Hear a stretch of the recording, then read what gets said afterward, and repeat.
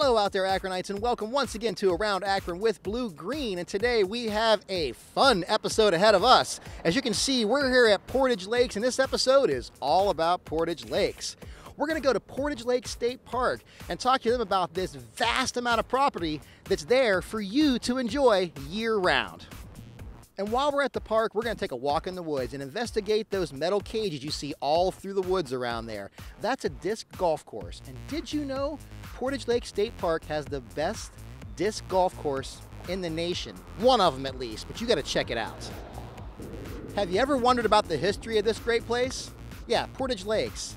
This is an amazing asset to the city of Akron, to this part of the country, to fishing, to boating, to sailboating, to skiing, to ice fishing. It is just an all-around great place to live and a great place to visit. But did you know the history of Portage Lakes? Stick around, I'm going to teach you a little bit about this place, Portage Lakes. Now to kick this show off today, all about Portage Lakes, we're going to go hunting for dragons. That's right, dragons on the lake here. Not only are there dragons, there is a strong group of women that are cancer survivors, breast cancer survivors, and they have tamed the dragons, and we're going to go watch them race dragons on Portage Lakes. It's not so much for my hope, but to give others hope, because I'm a 27-year survivor, you know, so it's kind of like behind me. But for the people that are coming in new, they can see that even at my age, you can be an athlete, you can be strong, and be as healthy as anyone else.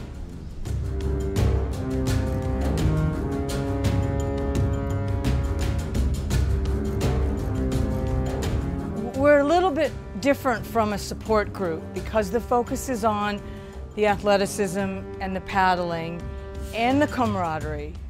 I think people see our paddlers and what we've accomplished and the strength that we gain from each other, and that gives people hope.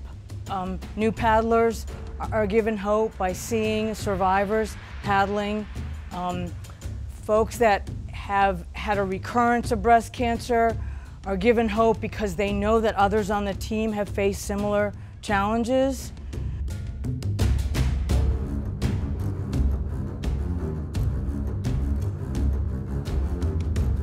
20 years ago, breast cancer patients, women, were very limited in what they could do especially after a mastectomy. And so Dr. Donald McKenzie, a sports physician, decided he wanted to prove that women could do something. So he started a dragon boat team in Canada. And I believe they were on the water for about 6 weeks together. And lymphedema is one of the problems that can happen because of lymph nodes being removed and radiation and that type of thing. And it can cause a lot of swelling, painful swelling in the arm. So no one got lymphedema during those 6 weeks, and no one who had lymphedema, had any flare-ups.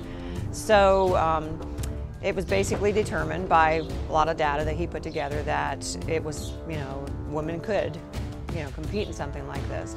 And after the 6 weeks, he said, okay, you're done. And the women said, oh, no, we're not. We want to stay in this boat, because they had just become, so in love with it.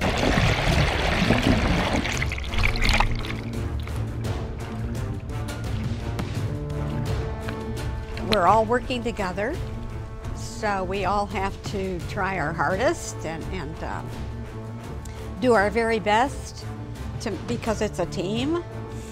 And if we have a good teamwork, then we're going to do well in our race. So everybody just is working hard and trying to keep focused. Lots and lots of practice at both individual performance, how we can be better as an individual in the technique that we have in paddling. And then the awareness of the paddlers around you, your seatmate, and being in sync with her.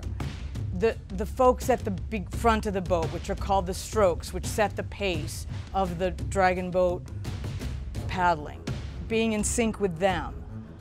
There are occasional times when our coach will have us close our eyes and just listen to our paddles going in the water and hearing how we can be in sync with each other kind of puts that into perspective when we open our eyes back up again and we see all the distractions, if you will, around us. We realize that being in sync is the most important thing that we can do. People always say, and coaches will always tell you, that you can have lots of power in your stroke, but unless you're in sync, all 20 women or all 20 paddlers, you won't be as successful or as efficient as a boat together. It's just an exhilarating feeling.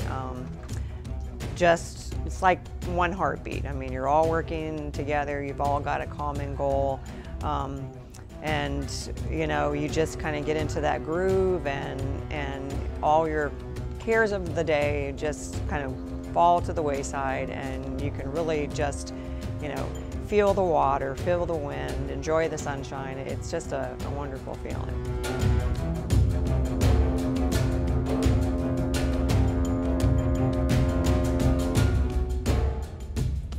Everyone that's in that boat shares that experience that you've had. I think one of the amazing things about the camaraderie that we have with an all breast cancer survivor team that's very unique is that we have all kinds of stories and feelings of our own experience with breast cancer. And sometimes it's hard to share that with a friend who hasn't gone through that experience. And you can find yourself going on and on about something which really they can't understand because they haven't gone through it. But when you're with a team with all breast cancer survivors, there's an kind of spoken understanding that you know what it's like. Even though everyone's experience with breast cancer is different, you feel each other's concerns and worries, and sometimes you don't even have to say anything.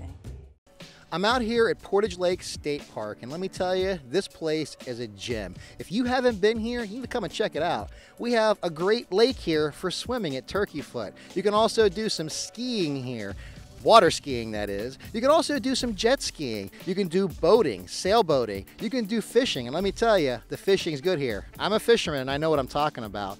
This place is amazing for graduation parties. For your dog, there's a dog park here. Your dog can actually jump in the lake. There's a skate park. There's so many great things. Let's go talk to the management of Portage Lakes State Park and see what this gym is all about. I was an outside kind of guy. My dad and I grew up looking at stars. I wanted to be an astronaut, and then, of course, glasses came on by the second grade, and my passion for outdoors, animals, just being outside with nature was always a big passion of mine. Fishing, I didn't do a whole lot of hunting, but fishing was always something that drew my dad, myself, and my brother. It was one of those places where you can go and just absolutely relax and have that great memories and those conversations and all those things that come with that.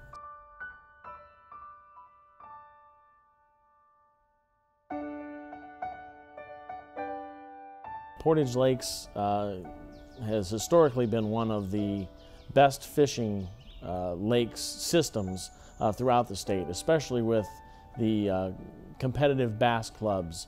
The bass always tend to be larger, fight more, have all that, everything that those bass clubs look for when they go out to do their tournaments and things like that.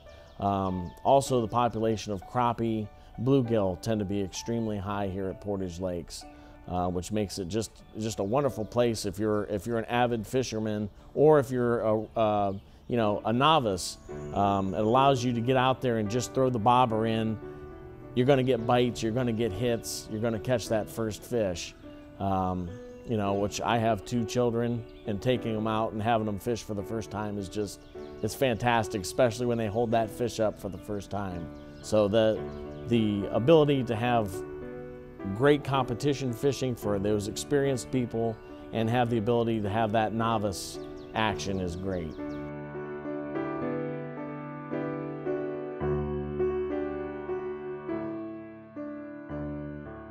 Well, here at Portage Lakes, we do have a public beach that is extremely used. The beach is cleaned, raked every single day.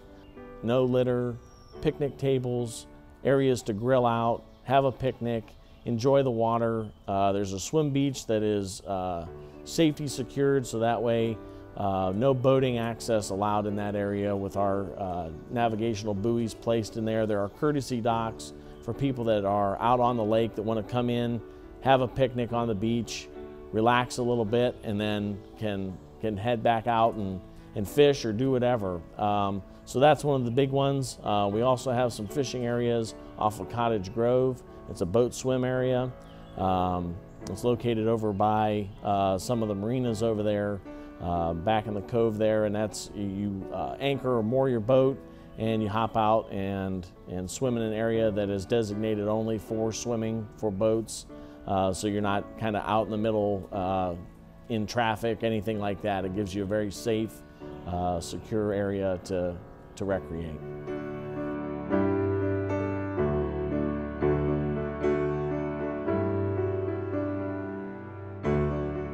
We have approximately 5 trails that are here that have been around. Our biggest one being the Shoreline Trail, which is a loop trail.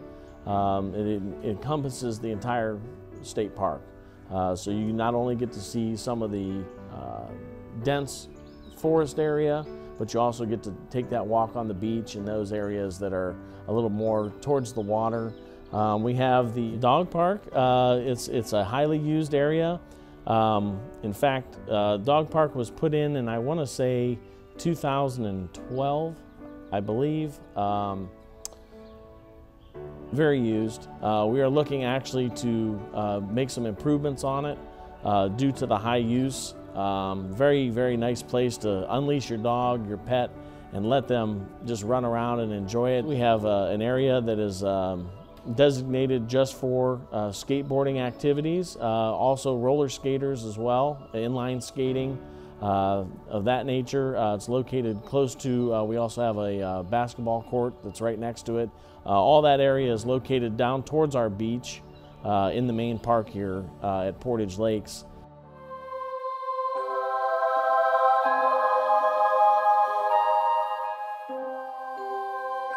Today, it's just crazy. We run around and there's all kinds of stuff. We're always so busy. But to take 20 minutes just to watch the kids slide down the slide or take them on a real quick planet walk and say, you know, here's Earth. At the very end's the sun. That, you know, the distance is, you know, millions of miles away, light years away. Those are those moments where you're teaching, but you're having a great, great time doing it at the same time. So I think from an ODNR and state parks and watercraft side, making those memories is the biggest and most enjoyable part of my job. While I was out here at Portage Lakes State Park, I took a walk through the woods and I found this lighthouse you see right down there. And a lot of you have probably seen that in your boat. That's on Turkey Foot Lake. And that's not a squirrel trap. No, no, no. It's not a bird trap. It's not a bat house. What that is this disc golf course. And there's actually an 18-hole disc golf course here at Portage Lakes that you need to check out. Let's go talk to these guys and see what this place is all about. There are 211, I just checked this, 211 disc golf courses in the state of Ohio, and Portage Lakes Disc Golf Course is rated number 8 in the entire state of Ohio.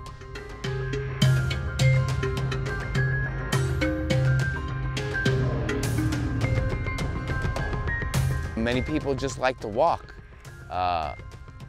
in the parks, of course, and when we constructed the disc golf course, we opened up much of the park. So it had opened up many areas for walkers and fishermen. So they are now using the venues that we've cleared out for their own leisure activities, which is great. Parks are a multi-leisure activity area, so we're all for you know, everybody using the areas as well. But yeah, sometimes in the summer, even the shade, it's kind of warm. But it's a great course to play. People love playing here.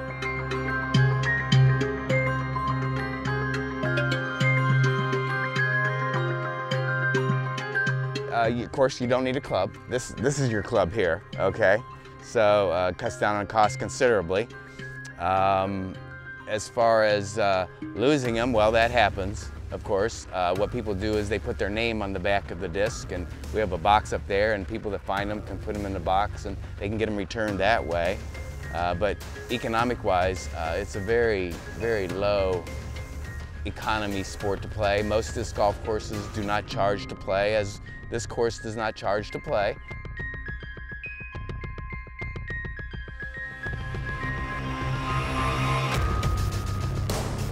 In golf, you take a stroke and you count it as one, and you end up trying to get it into a little hole. In disc golf, it's the same concept. Every time you pick up the disc and throw it, it's counted as one, and when you end up getting it into a basket, then you've holed out and you score it the same as regular ball golf. And there are all sorts of booklet full of rules where people are very passionate and serious about this game, so there are some rules to be followed for sure. Much like ball golf, I mean, when somebody's throwing a disc, you know, you generally do not talk. You generally kind of stand in the area where you're not real visible to the person that's throwing the disc. We do have rules, much like ball golf. They're a bit more laid back. You know, you just gotta be respectful of other people, basically. You know, it's just sort of a be kind and just come out here and have fun.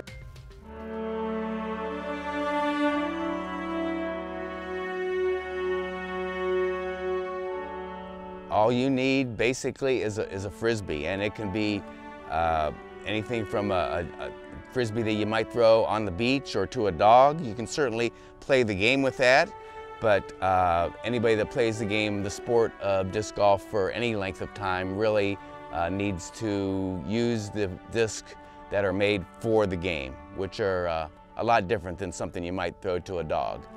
This is a putter. Okay, and you can tell a putter because of its more rounded edge.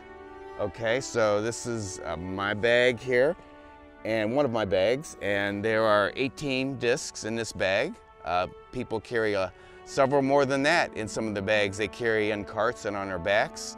But this being a rounded disc, it doesn't go as far, but it's made for the shorter shots, putting, approaches, etc. You'll get into your mid-ranges, which you can see the difference here. One's a little rounded, they get a little more aerodynamic as you get into the mid-discs. And from there, you can get into your drivers, which are even more aerodynamic.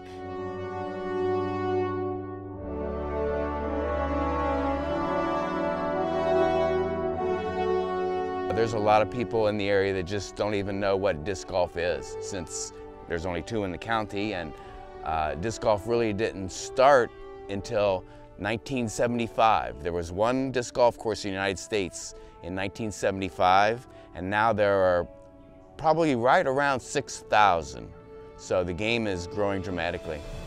And more are playing you know, each year. The numbers on disc golf are just rising dramatically, to be honest with you, and we have websites that support disc golf, so if a person happens to be in Ohio, in Akron, or whatever, they can look up Portage Lakes Disc Golf Course and say, oh, there's a good golf course, let's go play.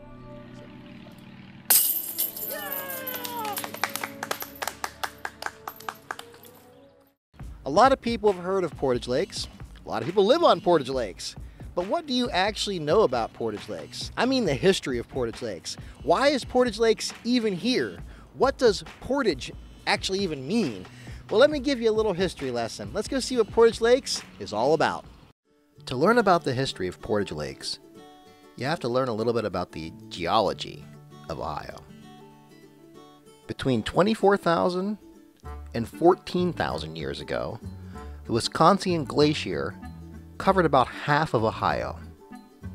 The glacier was massive and extremely heavy, causing it to push down the soil and bedrock below. As the glacier retreated, most of it drained off into Lake Erie, leaving behind small kettle lakes and lots of water in the form of rivers and creeks. After the glacier retreated, it left a divide in Ohio. Water to the northwestern part flows to Lake Erie, which is known as the Lake Erie watershed. To the southeastern part, water flows to the Ohio River through the Ohio River watershed.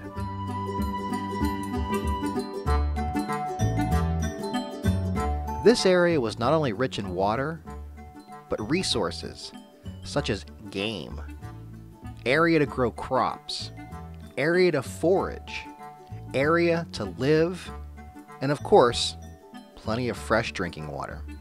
In 1785, the area was home to the Delaware, the Chippewa, the Ottawa, and the Wyandot tribes. Native Americans would portage or carry their canoes from the Cuyahoga River down to the Tuscarawas River. This would lead them directly from Lake Erie to the Cuyahoga River. Then they would portage their canoes down to the Tuscarawas River, which would lead them into the Muskingum River, which would then lead them into the Ohio River, and all the way down to the Gulf of Mexico.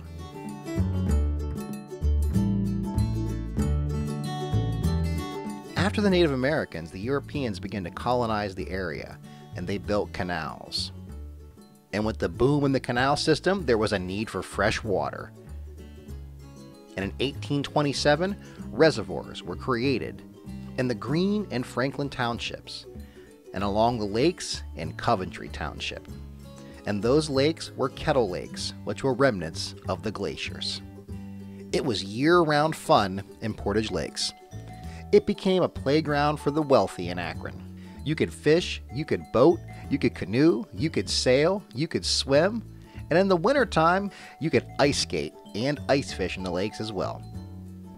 In 1913, the canals were closed to transportation, leaving the following lakes: East Reservoir, West Reservoir, Turkey Foot Lake, Rex Lake, Mud Lake, Miller Lake, Long Lake, North Reservoir, Howard Lake, and Nesmith Lake.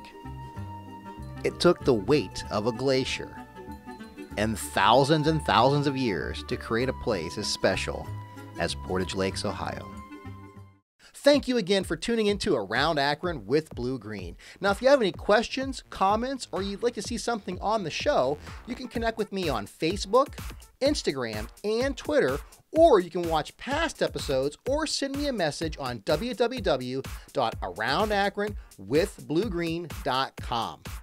Thanks again, and we'll see you next time on Around Akron with Blue Green.